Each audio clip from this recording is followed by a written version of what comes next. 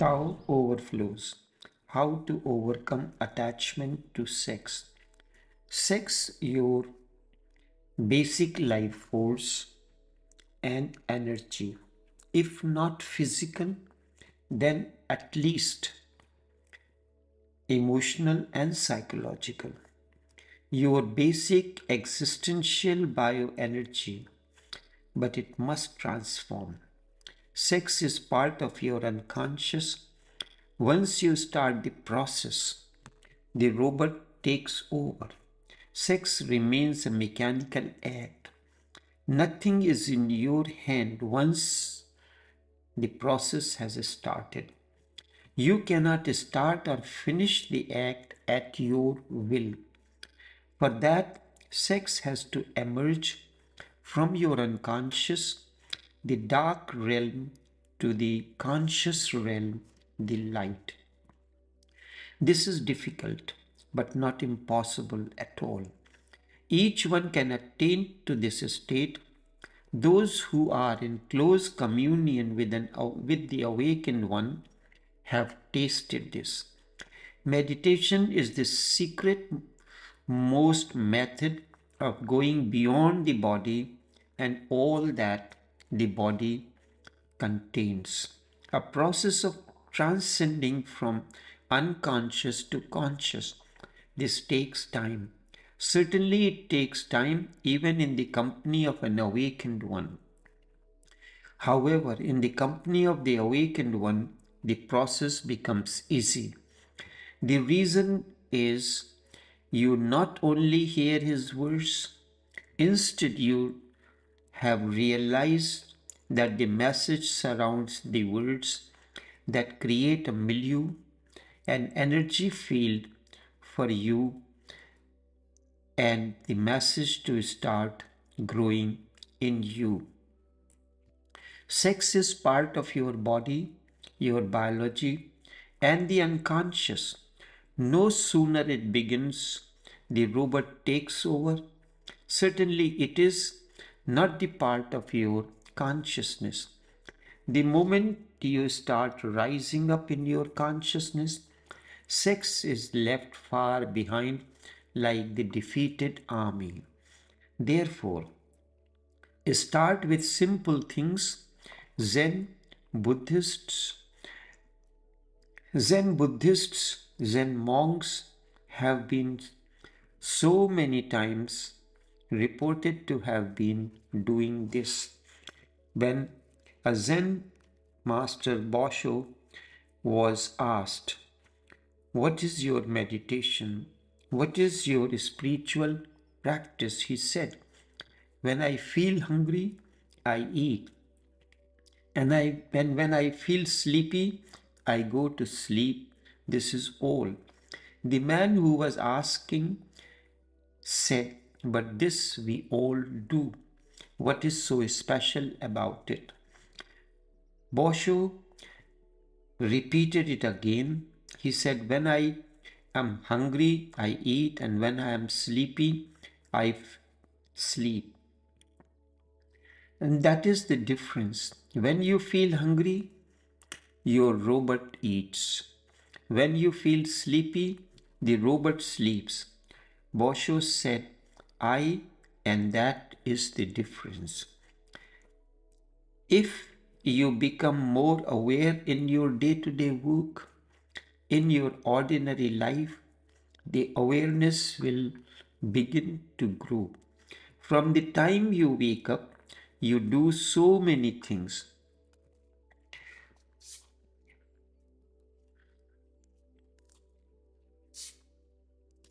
But everything is done mechanically. First, understand what is meant by the word mechanical. Mechanical means doing as habit, robot-like. I will share with you an anecdote of the head of the Department of Philosophy of the college where I studied. The professor was living not too far from the college. Also in the same area lived magistrates, judges, and other high officials. The professor was well known in the area. From his residence, he used to come to the college with a walking stick as a fashion. Each time he will enter the classroom, he will place his walking stick in one of the corners and then sit on the chair to begin his lecture. This was his daily habit. Once you do something on a regular basis, immediately it becomes a habit, and then the robot takes over. One day, as he entered the classroom, he was late. He placed his walking stick on the chair and stood up in the corner to begin his usual lecture. There are similar such incidents with other philosophers as well. And with being alert, you will not be just a mechanical thing. For the first time, you become a person. Now you are not one. And a person has a face, and a mechanical thing has many masks, no face. If you are a person who is alive, alert, and aware, you can have an authentic existence. If you are just a mechanical device, you cannot have any authentic existence. Each moment will change you. Each situation will change you. You will be just a floating thing with no inner core, with no inner being. Awareness gives you inner presence. Without it, you will feel that you are, but you are not. A man has reached old age when he cannot take yes for an answer. So it does not matter. At the age of 35, you have become a wise old man. And the beauty of a wise old man is tremendously beautiful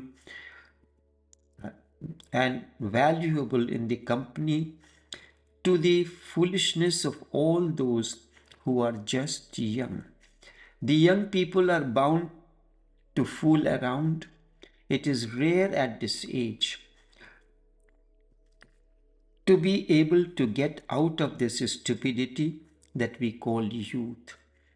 This place and all that overflows are for transformation, and the only energy you have got to be transformed is sex. Remember, sex is your basic life force and the only energy available for transformation. There is no other energy. Therefore, you have to understand this first. Only then you will be able to use this energy wisely for transformation. If you succeed in transforming it into higher form, it is going to disappear from its lower manifestations, but you are not going to miss anything. At each higher state, the energy will give you more and more blissfulness. The higher it rises, it becomes a tidal wave of blissfulness. You start feeling orgasmic in every fiber of your being. Sexual orgasm seems to be a faraway echo, almost as if you have seen it in a dream, just a faint memory. For happiness, you have to depend on the others. And for bliss, you do not have to depend on anyone. It is a growth out of you. Because what you are now experiencing is so authentic and so real and solid that you will not need a companion. That too is one of the basic dependencies, and that is why all couples are in constant fight. The reason is that nobody wants to be dependent on anyone. It takes away your dignity, your individuality, and your freedom. It makes you, in a subtle sense, a slave. The man who loves a woman will hate the woman because that woman has become a necessity, and one hates to be dependent on anyone. And the same is the case for the woman. Every woman hates the husband. She has to hate him because she has become dependent on him for momentary pleasures which cannot last long. A meditator finally comes into a space where he does not need anyone to give him pleasure. He is full of blissfulness, overflowing. He can share. He can fill the whole world with his blissfulness. His very being has become orgasmic. Now, that is something tremendously significant to be remembered. You are both man and woman together because you are born of a father and a mother. Half of your being has been contributed by your father and the other half by your mother. Naturally, you cannot be just man or just woman. It is a fallacy perpetuated for centuries that man is a man and a woman is a woman. It is absolutely wrong. Every man has his woman within him, and every woman has her man within her. Only the meditator comes to know his whole being. Suddenly, his inner woman and inner man melts and merges into each other. That creates an orgasmic state in him. Now it is no more a momentary experience that comes and goes. Instead, it is something that continues day in and day out, like the heartbeat or breathing. Every moment he is in this orgasmic state, naturally, sex begins to disappear and at this stage disappears. A greater experience has come in. The sun has risen. What is the use of having a candle unnecessarily burning then?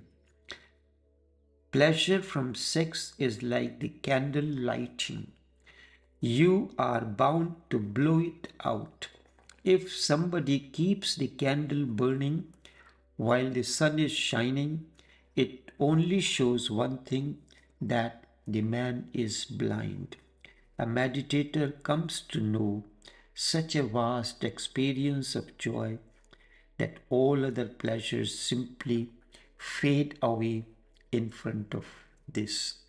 Enough for now.